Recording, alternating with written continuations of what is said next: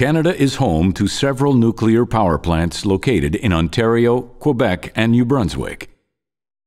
This video will help you learn more about the safety systems of these plants, which are operated and maintained following strict rules established by Canada's nuclear regulator. We are the Canadian Nuclear Safety Commission. But first, to get a better idea of how these safety systems fit in, let's look at how a nuclear power plant works. All nuclear power plants in Canada use the CANDU design, a safe, reliable reactor technology.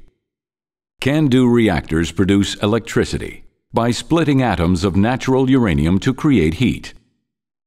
The heat is then used to make steam to power the turbines and generators, which produce electricity.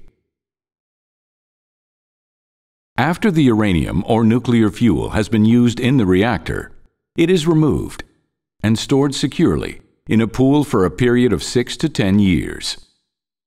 The water in the pool continues to cool the fuel and provides shielding against radiation. All of Canada's fuel pools are built in-ground, in separate buildings at the nuclear power plant, and are designed to withstand earthquakes. Nuclear power plants have multiple safety systems to ensure three basic functions: controlling the reactor, cooling the fuel, and containing radiation. These systems are maintained and inspected regularly and upgraded when necessary to ensure plants meet or exceed safety standards.